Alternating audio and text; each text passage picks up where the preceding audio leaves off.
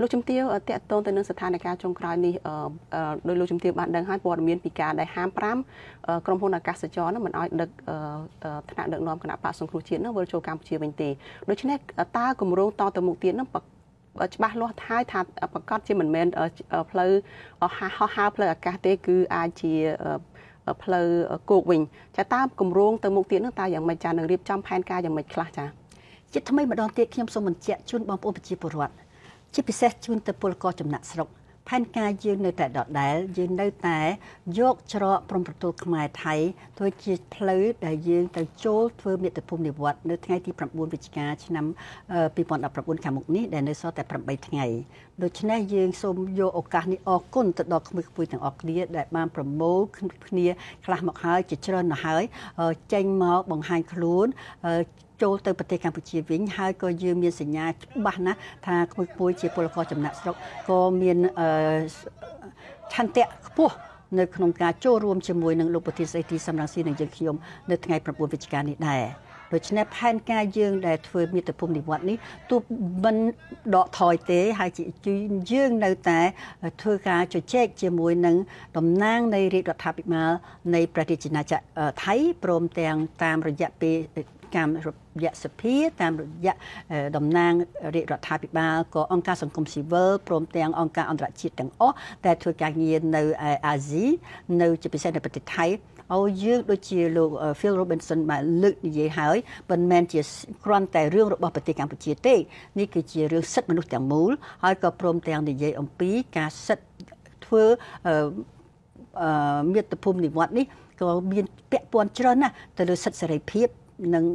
លទ្ធិប្រជាធិបតេយ្យដែលមានចែងនៅក្នុងរដ្ឋធម្មនុញ្ញនៃប្រទេសកម្ពុជាយើងក៏ដូចជាកិច្ចព្រមព្រៀងទីក្រុងប៉ារីសចាលោកជំទាវខាងអាជ្ញាធរថៃបានទទួលការស្នើសុំពីរដ្ឋាភិបាលកម្ពុជាហើយដែលបានដាក់មន្ត្រីគណៈបកសង្គ្រោះជាតិ9នាក់នៅក្នុងបញ្ជីខ្មៅដែលមិនឲ្យចូលទឹកដីថៃដោយលោកជំទាវក៏បានជួបហេតុការណ៍នឹងដែរគឺមិនអាចចូលទឹកដីថៃបានទេតើដោះស្រាយយ៉ាងម៉េចរឿងនឹងនៅពេលដែលលោកជំទាវចង់ចូលទៅក្នុងទឹកដីថៃនោះចាចឹងហើយបានយើងមកបង្ហាញខ្លួនជាថ្មីម្ដងទៀតនៅចំពោះមុខប្រជាពលរដ្ឋយើងថាយើងអត់ដកថយទេនៅទីកន្លែងដើម្បីចូលទៅប្រទេសកម្ពុជាជាមាតុភូមិរបស់យើងជាសិទ្ធិរបស់យើងនៅក្នុងការធ្វើមាតុភូមិនិវត្តនេះយើងត្រូវតែយើងពុះពៀឧបសគ្គច្រើនណាស់ចាពុះពៀនោះមានន័យថាម៉េចនឹងធ្វើមធ្យោបាយទៅតាមរបៀបម៉េចចាដូចខ្ញុំជាដើមខ្ញុំបានទៅដល់ច្រកព្រំប្រទល់ច្រកថៃដើម្បីសូមចូលឲ្យបង្ហាញឲ្យឃើញថាផែនការនេះជាផែនការសុក្រិតណាយើងមិនមែនជារឿងផ្សព្វផ្សាយព័ត៌មានលេងដូចជាមជ្ឈដ្ឋានមួយចំនួនថាលោកប្រធានស្ដីទីសង្ឃរំស៊ីមកធ្វើដើម្បីជាការបង្អួតនៅមហិច្ឆតាខ្លួននេះជាការខុសស្រឡះបង្ហាញឲ្យឃើញថាយើងជាអ្នកស្នេហាជាតិយើងជាអ្នកប្រជាធិបតេយ្យយើងជាអ្នករកដំណោះស្រាយជំនប្រទេសជាតិដំណោះស្រាយនេះត្រូវធ្វើជាមួយនឹងប្រជាពលរដ្ឋទាំងមូលពីព្រោះយើងទៅទាមទារឲ្យមានសេរីភាពយើងទៅទាមទារឲ្យមានប្រជាធិបតេយ្យយើងទៅទាមទារឲ្យមានការដោះលែងលោកប្រធានគឹមសុខាទាំងអស់នេះគឺជារឿងរបស់ជាតិទាំងមូលអញ្ចឹងយើងមិនអាចដកថយបានទេផ្ទុយទៅវិញនៅពេលដែលយើងដឹងថាមានឧបសគ្គយើងមិនចាប់ត្រឹមឧបសគ្គហ្នឹងទេខ្ញុំមិនមែនត្រឡប់មកឲ្យខ្ញុំថាចប់ហើយអញ្ចឹងហើយយើងនៅតចរចាជជែកជាមួយនឹងរាជរដ្ឋាភិបាលប្រទេសថៃអញ្ចឹងផ្លូវគោកគឺសញ្ញាដែលយើងត្រូវធ្វើយើងត្រូវពុះពៀបំផុតតែយើងទៅផ្លូវអាកាសនិងផ្លូវទឹកទៀតឥឡូវផ្លូវអាកាសថ្ងៃនេះឮសូរថាក៏បិទដែរនេះគឺជាការរំលោភសិទ្ធិមនុស្សជាការរំលោភនៅលោកជំទាវសង្កាត់ប្រសាសន៍តិចតកតទៅនឹងការចរចាសម្របសម្រួលជាមួយនឹងអាជ្ញាធរថៃនោះថាកន្លងមកមានព័ត៌មានជាច្រើនលើកឡើងថាខាងមន្ត្រីគណៈបកសង្គ្រោះជាតិបានទៅជជែកបានទៅចរចាហើយតើអាចពេលនេះព័ត៌មាននឹងទៅដល់កម្រិតណាហើយតើណាខ្លះដែលមន្ត្រីគណៈបកសង្គ្រោះជាតិបានធ្វើការជាមួយនោះអាចជម្រាបជាឈ្មោះឬក៏ជាតួនាទីអីបានទេចា៎តួនាទីខ្ញុំអាចជម្រាបបានដូចជាខ្ញុំបាននិយាយអញ្ចឹងភ្លាមខ្ញុំជជែកជាមួយនឹងសមាជិករដ្ឋសភានៃប្រទេសជាណាចក្រថៃហើយឥឡូវយើងក៏មានជជែកជាមួយនឹងតាមការនាំសារផ្ញើសារជូនទៅតំណាងនៃរាជរដ្ឋាភិបាលនៃប្រទេសជាណាចក្រថៃសិទ្ធិបញ្ចេញឈ្មោះខ្ញុំមិនអាចធ្វើបានទេសូមអភ័យទោសនេះគឺជាការជជែកតាមផ្លូវទូតផងដូច្នេះយើងក្នុងការរយៈពេលដែលយើងនៅក៏ជជែកយើងសូមទុកមិនបញ្ចេញឈ្មោះនឹងតួនាទីទេចា៎ ចាតើការជជែកនឹងដល់កម្រិតណាហើយថាអាចមានសង្ឃឹមឬក៏មានជាការឆ្លើយតបរបៀបម៉េចហើយចាឥឡូវយើងបង្ហាញឲ្យឃើញថាទោះបីជាលោកហ៊ុនសែនបានបញ្ជាឲ្យគេដាក់កម្រិតឲ្យគេចាប់យើងខ្ញុំប្រទេសថៃបង្ហាញឲ្យឃើញហើយប្រទេសថៃអត់ចាប់យើងខ្ញុំទេប៉ុន្តែនៅដើម្បីកិច្ចការរបស់ថៃនេះជារឿងរបស់ថៃហេតុផលអីដែលគេមិនឲ្យយើងខ្ញុំចូលអានេះជាកិច្ចការរបស់ថៃទុកឲ្យគេគិតពិចារណាតែចំពោះយើងវិញយើងបានផ្ញើសារជូនទៅរាជរដ្ឋាភិបាលថៃក៏ដូចជាប្រជាពលរដ្ឋថៃទាំងមូលដែរថាយើងជាប្រជាពលរដ្ឋខ្មែរយើងចង់បានសុខសន្តិភាពយើងចង់បានសេរីភាពដូចជាប្រជាពលរដ្ឋនៅប្រទេសដទៃទៀតដែរហើយនេះគឺជាឱកាសដ៏ល្អនៅពេលដែលប្រទេសថៃកំពុងតែធ្វើជាអ្នកផ្ទះនៅប្រទេសថៃដែលកំពុងនឹងរៀបចំមានកិច្ចប្រជុំអាស៊ានដ៏ធំនៅថ្ងៃទី3ទី4នៅទីក្រុងបាងកកនេះក៏ជាឱកាសសម្រាប់ទៅប្រទេសថៃទាំងមូលរាជរដ្ឋាភិបាលថ្មីនៃប្រទេសថៃបង្ហាញឲ្យឃើញថាប្រទេសថៃមានការព្រួយបារម្ភនឹងសុវត្ថិភាពរបស់យើងមានការព្រួយបារម្ភនៅសិទ្ធិនៅស្ថានភាព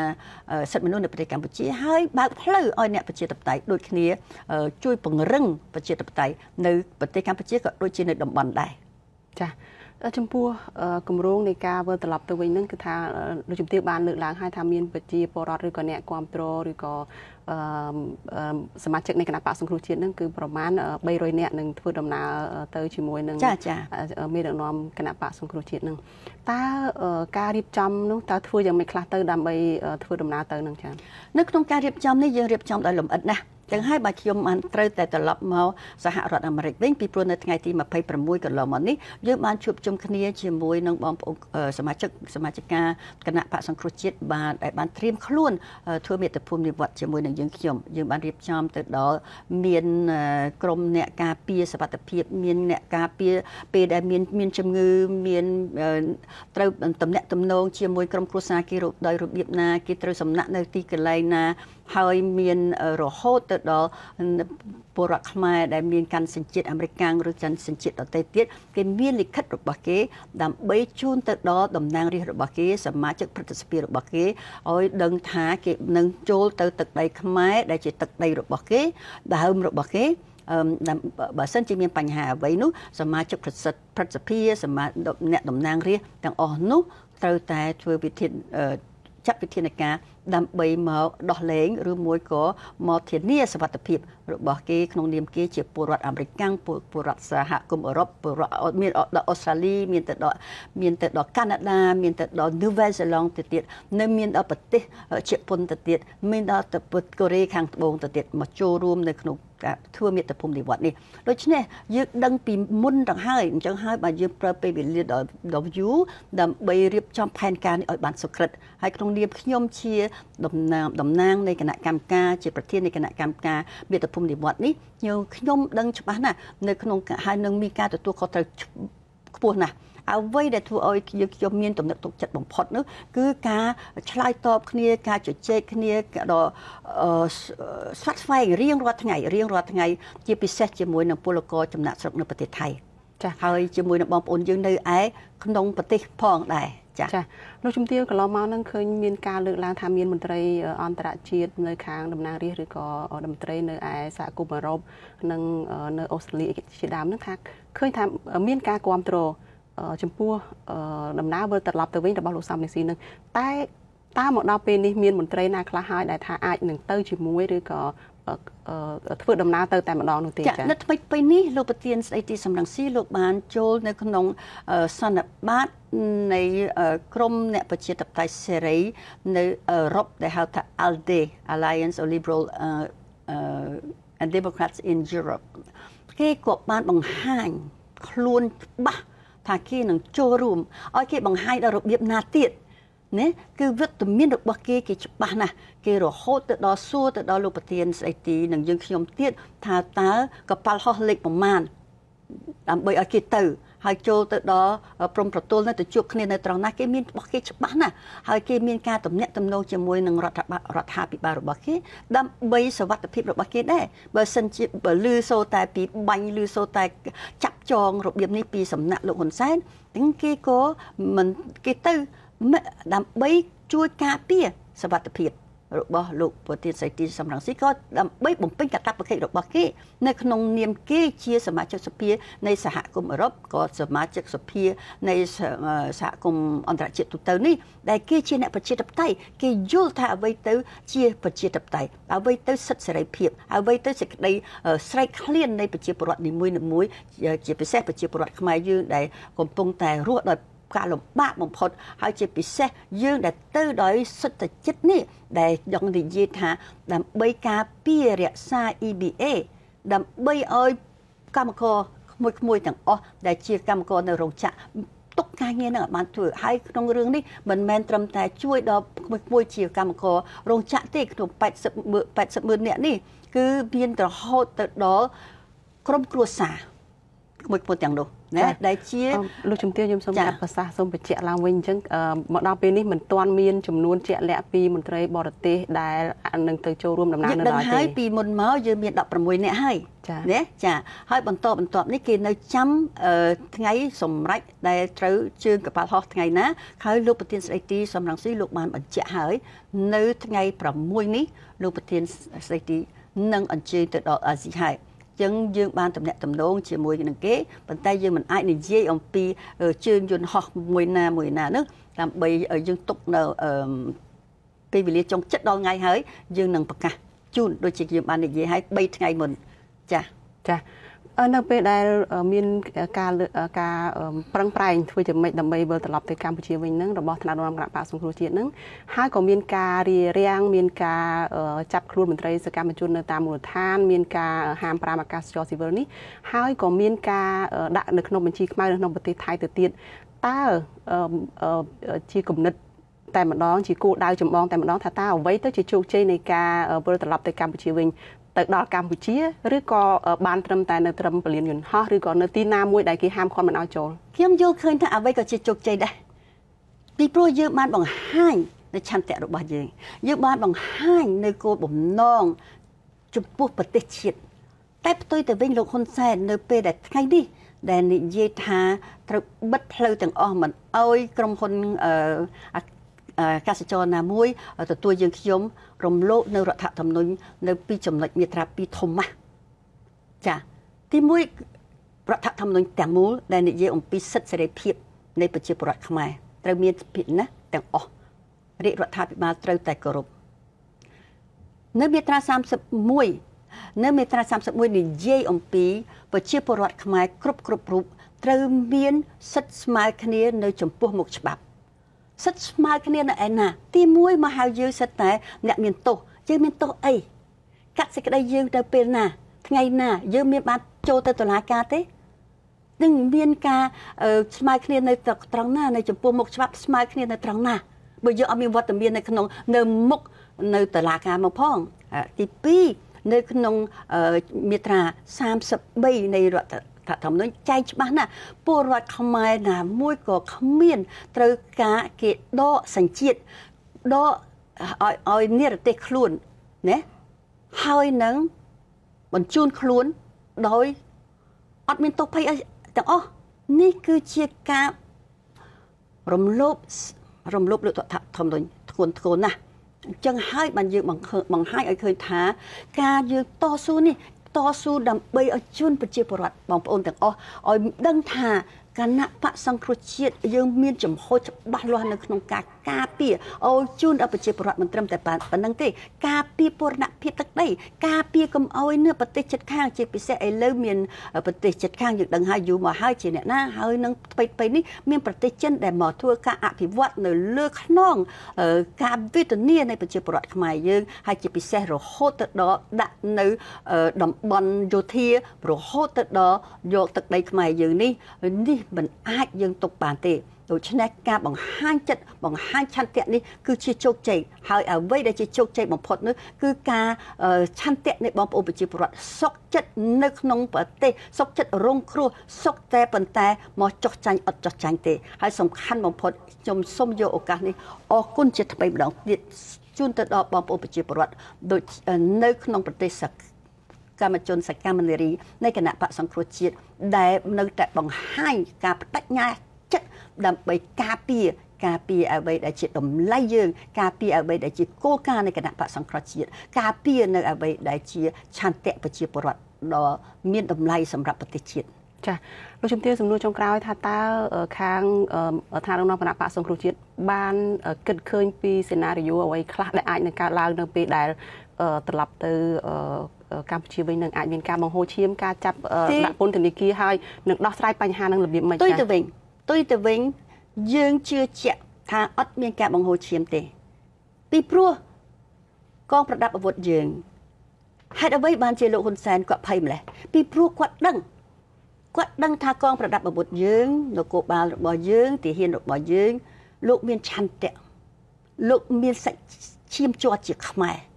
គាត់ដឹងថាអត់មានការបង្ហូរឈាមទេផ្ទុយទៅវិញ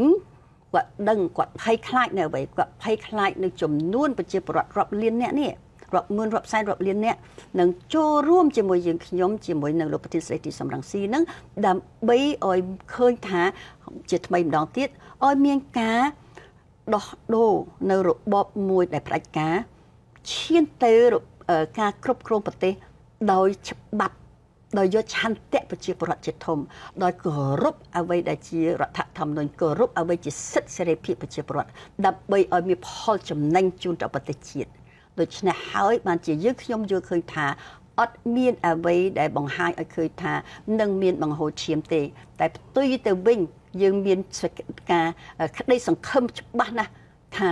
យើងនឹងទៅដល់ទិសដៅដើម្បីឈានទៅការផ្លាស់ប្ដូរចាប៉ុន្តែលោកជំទាវដោយថានៅពេលឥឡូវនេះគឺមានការចាប់ខ្លួនសកម្មជនឬក៏សមាជិកនឹងដាក់ពន្ធនាគារនៅក្នុងស្រុករួចទៅហើយតើអាចប្រឈមនឹងការចាប់ដាក់ពន្ធនាគារឡើងវិញដោយនៅក្នុងឆ្នាំ2014ដែលបានឃុំខ្លួនមន្ត្រីជាន់ខ្ពស់គណៈបកសង្គ្រោះជាតិទេចាដូចខ្ញុំក៏ជាប់បានចូលពន្ធនាគារដែរក៏ប៉ុន្តែចុងក្រោយទៅអ្នកណាជាអ្នកខាតប្រទេសជាតិយើងអំណាចរបស់លោកហ៊ុនសែនมันអាចនៅរហូតទេអញ្ចឹងនៅបើសិនជាចាប់បន្តទៅទៀតហើយយើងដាក់ពាក្យបណ្ដឹងហ្នឹងដែលមានបង្ខំឲ្យសមាជិកយើងទៅចោះចូលនេះគឺជាការបង្ខំនេះជាការគំរាមកំហែងនេះជាការធ្វើទារុណកម្មតាមរបៀបខ្មែរក្រហមខ្ញុំខ្លួនឯងនេះខ្ញុំបានដាក់ពាក្យបណ្ដឹងទៅដល់អង្គការសហប្រជាជាតិbằngទៅដល់សហគមន៍អឺរ៉ុបទៅដល់អង្គការដទៃទៀតហើយរហូតដល់មានការស្លាប់ជាសមាជិកយើងនៅស្វ័យរៀងមួយរូបទៀតនោះជាស្ត្រីផងនេះគឺជាការធ្ងន់ធ្ងរណាស់ដូច្នេះខ្ញុំសូមជម្រាបទៅដល់លោកហ៊ុនសែនថានេះគឺជាការបាត់បង់ដល់ប្រទេសជាតិធ្ងន់ធ្ងរណាស់ហើយសញ្ញាដែលយើងឃើញច្បាស់ណាស់គឺនឹងបាត់បង់ EBA ហើយតែចំពោះយើងវិញយើងជាដាច់ខាតយើងត្រូវតែទៅការពី EBA ចឹងសូមឲ្យប្រជាពលរដ្ឋលោកយល់ណាមិនមិនចាំដល់លោកប្រធានស្ដីទីសំរងស៊ីលោកអញ្ជើញទៅទេបងប្អូនជាពិសេសកម្មការនីក៏ត្រូវទៅជម្រាបលោកហ៊ុនសែនឲ្យច្បាស់ថាក្ពួយទាំងអស់ត្រូវតែមានការងារធ្វើត្រូវតែទុករក្សា EBA ហ្នឹងដូច្នេះដំណោះស្រាយមានតែមួយទេឲ្យយើងទាំងអស់គ្នាអាចជួបជុំគ្នានៅប្រទេសជាតិយើងមាតុភូមិនៃយើងតាមរយៈធ្វើមាតុភូមិនិវត្តដោយសន្តិវិធីដោយអហិង្សាហើយជួបគ្នាដើម្បីដោះស្រាយបញ្ហាជាតិនៅថ្ងៃ9វិច្ឆិកាយើងអត់ដកថយទេចាលោកជំទាវមានការបដិញ្ញាចិត្តដូច្នេះដោយករណីលោកសំរងស៊ីបានចេញវីដេអូឃ្លីបមួយហើយថាមានការដាក់ជីវិតទៅទៀតនោះតើបើលោកប្រធានស្ដីទីលោកបានទៅដាក់ជីវិតដាក់ទៅសេរីភាពរបស់លោកហើយចង់បានអីទៀតដូច្នេះឲ្យលោកប្រធានគាត់ស្ដីទីលោកអញ្ជើញទៅចាចំពោះមន្ត្រីផ្សេងទៀតយ៉ាងម៉េចដែរចាខ្ញុំដូចជាខ្ញុំបាននិយាយឲ្យខ្ញុំបានលាគូលាចៅខ្ញុំអស់ហើយរួចខ្លួនហើយទាំងអស់ដឹងខ្លួនអស់ហើយនៅថ្ងៃពេលយើងជួបគ្នានៅស៊ីអាតូនថ្ងៃ26ក៏យើងបានសច្ចាអស់ហើយថាយើងនឹងធ្វើមាតុភូមិនិវត្តហើយនៅថ្ងៃនេះទៀតក៏ខ្ញុំជាថ្ងៃទី1ខែវិច្ឆិកាសូមបងប្អូនប្រជាពលរដ្ឋគ្រប់រូបនៅក្នុងនិងក្រៅប្រទេសមេត្តាដុត ទៀនពន្លឺភ្លើងទៀនមួយថ្ងៃមួយដងមួយរាត្រីមួយដងពន្លឺភ្លើងទៀននេះជាសញ្ញានៃភាពក្តីសង្ឃឹមនៃជោគជ័យសម្រាប់ប្រជាពលរដ្ឋខ្មែរឲ្យចាក់ផុតពីភាពខ្មៅងងឹតប៉ុនពីថ្ងៃមួយរហូតដល់ថ្ងៃ9វិច្ឆិកាសូមមេត្តាចូលរួមនៅក្នុងការដុតភ្លើងទៀនដើម្បីជាសញ្ញានៃក្តីសង្ឃឹមមាតុភូមិនិវត្តដើម្បីក្តីសង្ឃឹមដើម្បីការផ្លាស់ប្ដូរជាវិជ្ជមានជូនប្រទេសជាតិដោយអហិង្សាដោយសន្តិវិធីចា៎ដោយសារតែយើងអស់ពេលទៅហើយចា៎សូមអរគុណជំទាវចា៎